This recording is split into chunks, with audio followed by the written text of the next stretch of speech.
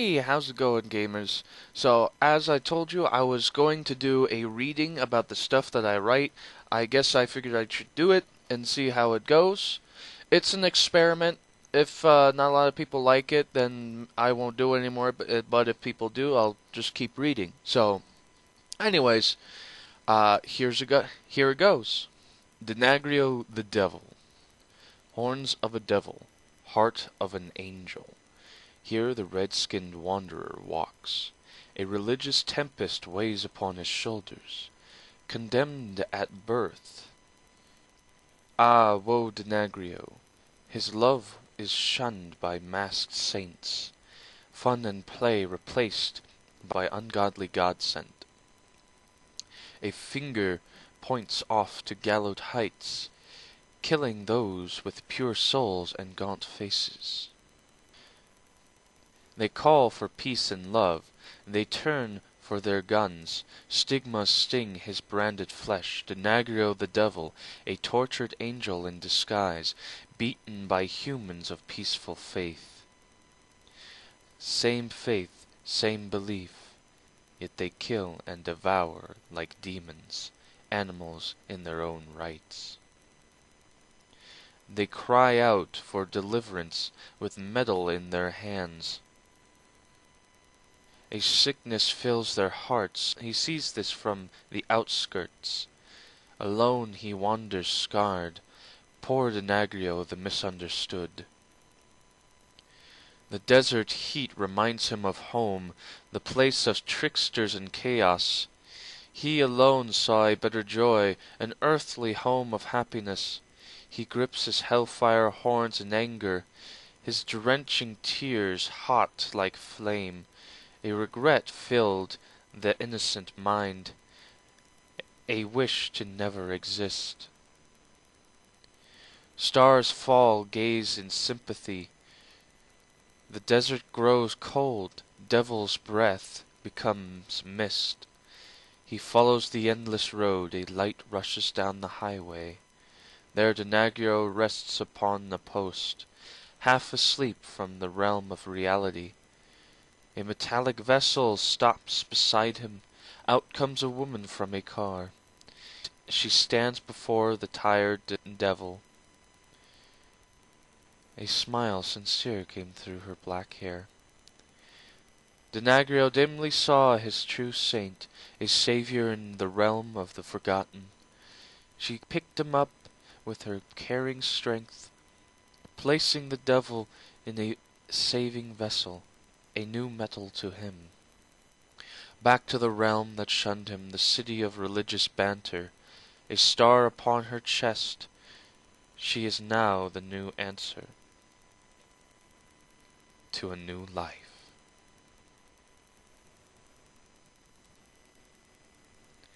Denagrio the Devil, Chapter 1, The Arrival. The light of the highway flashed by like stinging rays burning into Denagrio's half-opened eyes. He briefly remembered a woman with long black hair carrying him into a metallic vessel. Being new to Earth, he didn't know much about its inhabitants and the technology of the realm. Denagrio couldn't move, he was tired to try. Soon he would fade off into the darkness of sleep and allow his unconscious mind to take over. "Come on, you oaf," he heard a woman's voice echo through his unconscious mind. He felt himself being carried over someone's shoulder. What an embarrassment for a devil to be carried so easily like a dead deer. His consciousness would fade in and out, only allowing him to see bits and pieces of what was happening. He was constantly hearing the woman's voice speak to him while he watched blindly to what was happening to him.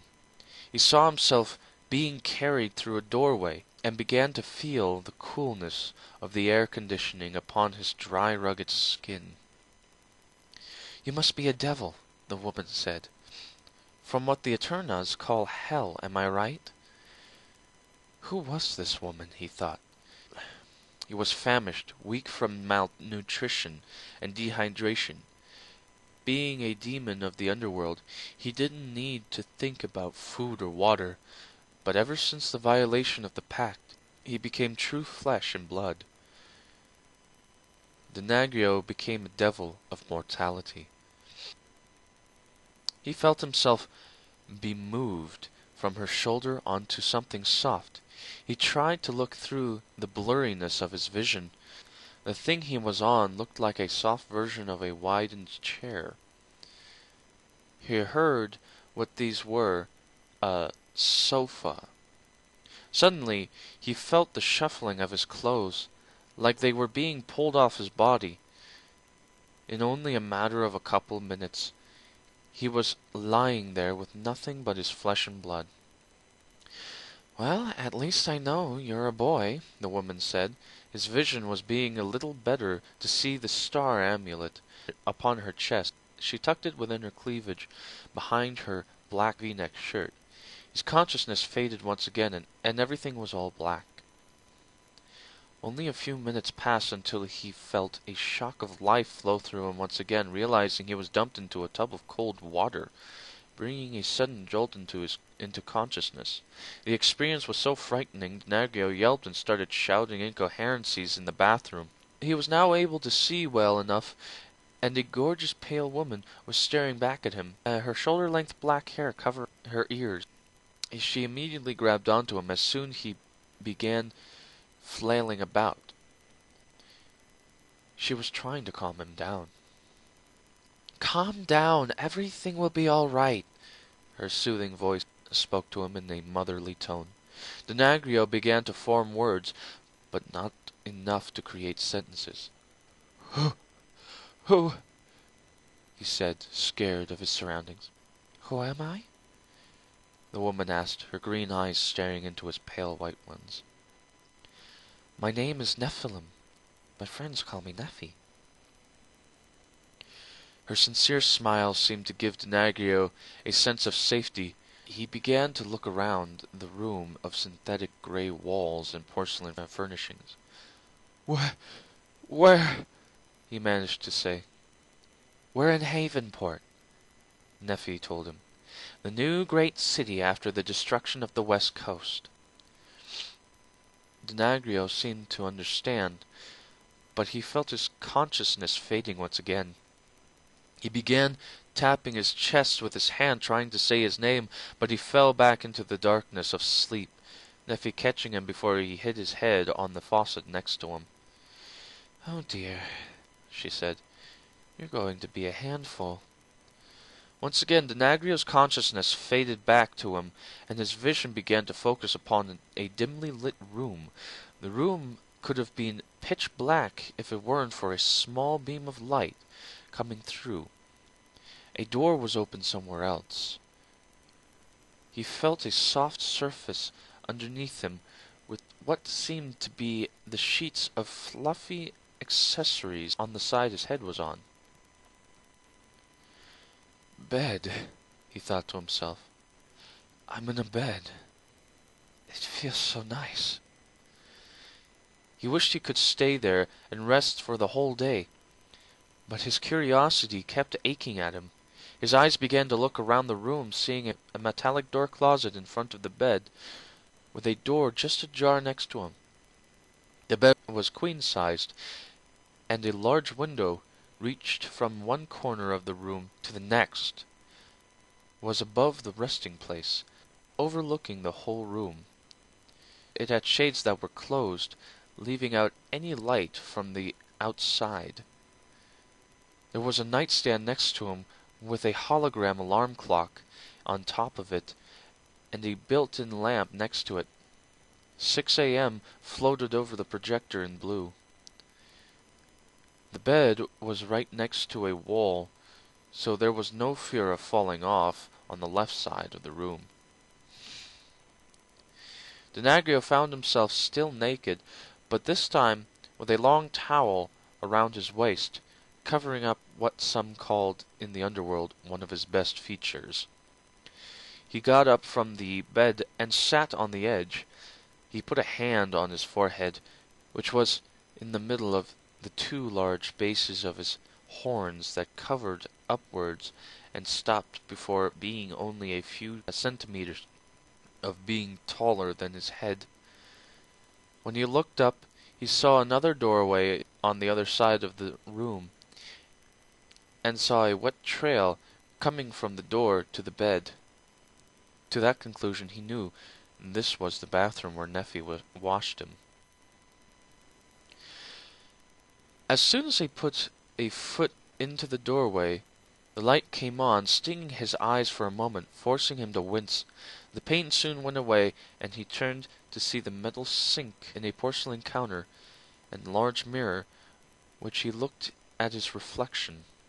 His shaggy black hair grew naturally down the back of his head, giving him a sharp widow's peak. His white eyes replaced the devilish red ones he had when he was back in hell. He stroked the small patch of beard he had that grew in the middle of his chin. Many of his brothers and sisters seemed to have hated it, saying it looked like a rat was stuck on his face. The patch was too small for a rat, though. A small mouse would have been more accurate. He turned and looked at the toilet, a porcelain throne as always, and saw on the closed lid an outfit that seemed to have been laid for him. After 5 minutes he was looking at himself in the mirror. He looked at the black rock concert t-shirt he had on, which left open the midsection of his body, showing his inward belly button and red skin. The blue faded jeans weren't any better either, since it held him tight, accentuating his rear among other things. Still, he felt a great discomfort from wearing the pants until he took one of his black fingernails, supernaturally turning it into a sharp weapon, and cut the upper part of the jeans, allowing his tail with the heart-shaped end to stick out. He looked at the logo of the rock band on his t-shirt, which said Hell's Rejection on it, which didn't make Denagrio feel better about his situation. Leaving the bathroom, he finally took a peek through the opening of the doorway where he heard a conversation going on. He saw a rising sun through a great wall of glass in what seemed to be a living room, with a long sofa facing the door he was behind, a round glass coffee table in front of it, and an upper level with more furnishings he couldn't see clearly at the moment.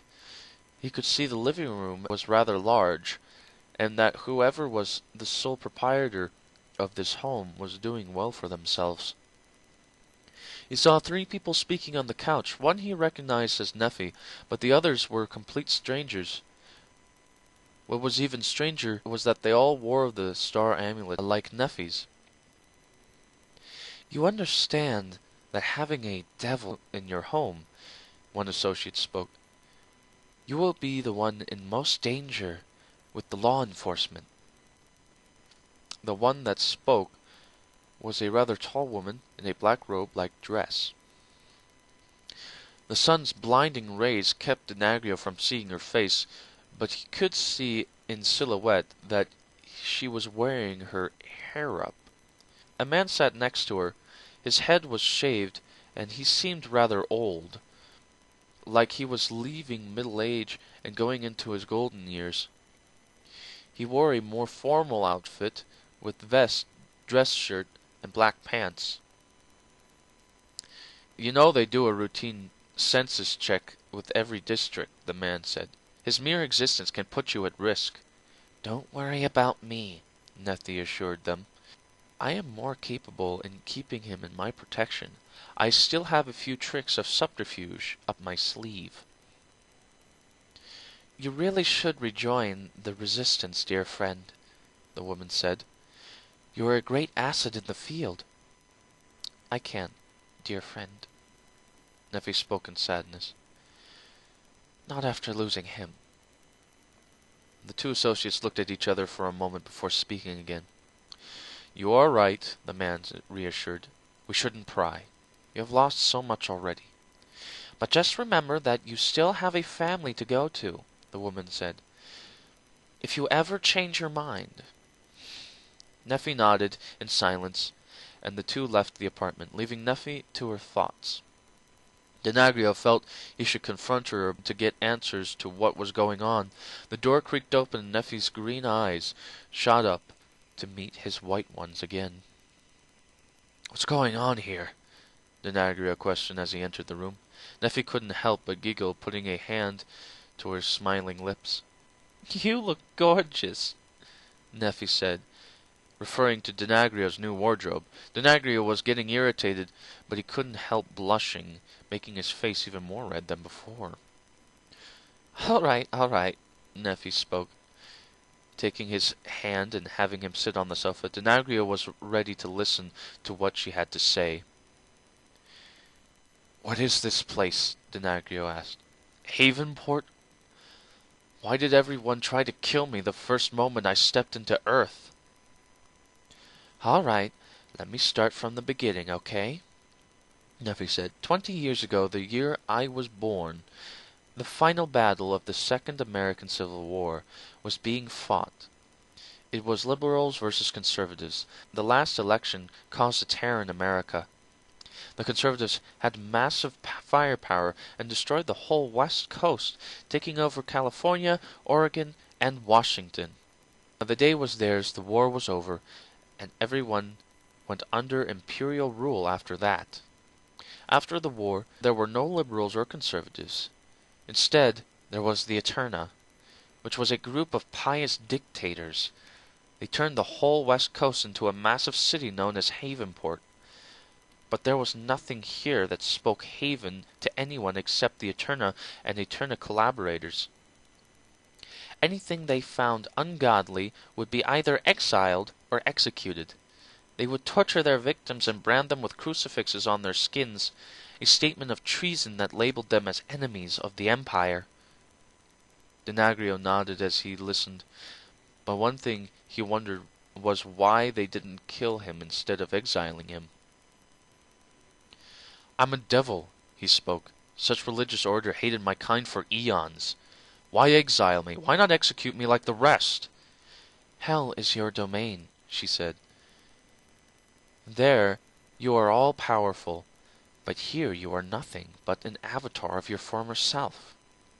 That being said, you can't die conventionally, but with specific instruments of the religious order.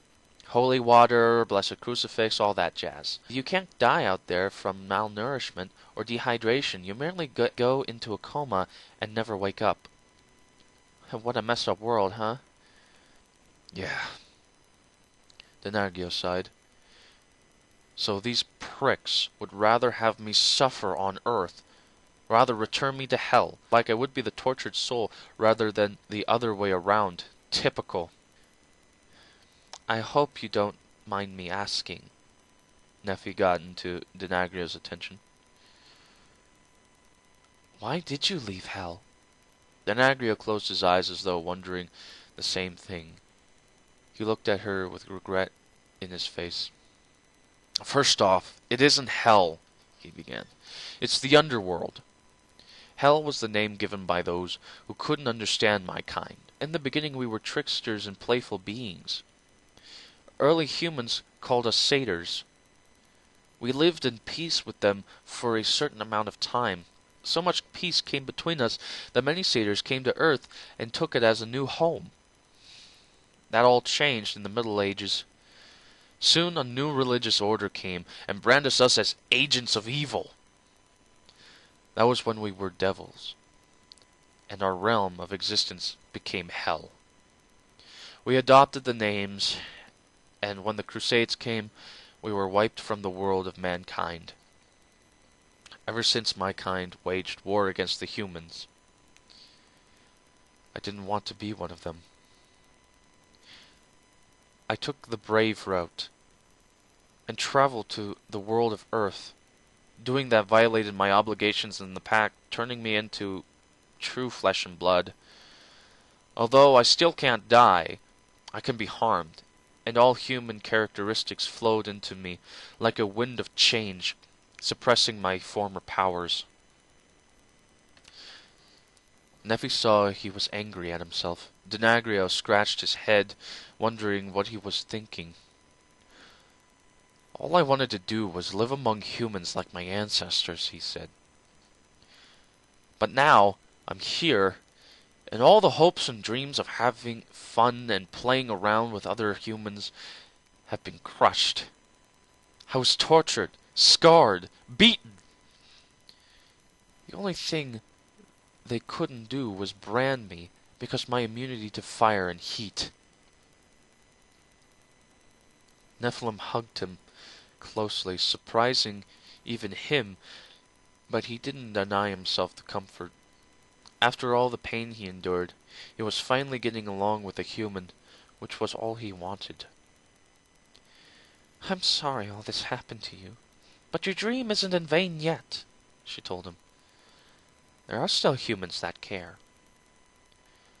Though he saw the truth in her words, Denagrio couldn't overlook the more frightening truth of the dystopia he fell into unknowingly.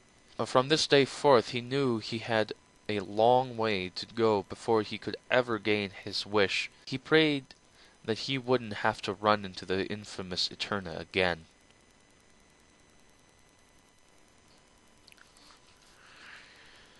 So that was Chapter 1 from Denagrio the Double. It's actually sort of a backstory of what my avatar pretty much goes through. This is like his story. So yeah. Kinda cool, huh? So anyways, go ahead, like, comment, and if you like me reading this to you, yeah, I'll go ahead and keep on with it. By the way, I'm sorry about my I'm sorry if I sounded like I was a little stuffed up. I do have a little bit of a cold. Hey, the good thing is it ain't the flu, right? So anyways, have sexual relations with that like button, and if you want to be a gamer today, I can't do that. It must be because I'm sick. And if you want to be a gamer today, go ahead and hit that subscribe button too. And remember, keep calm and game on. See you guys.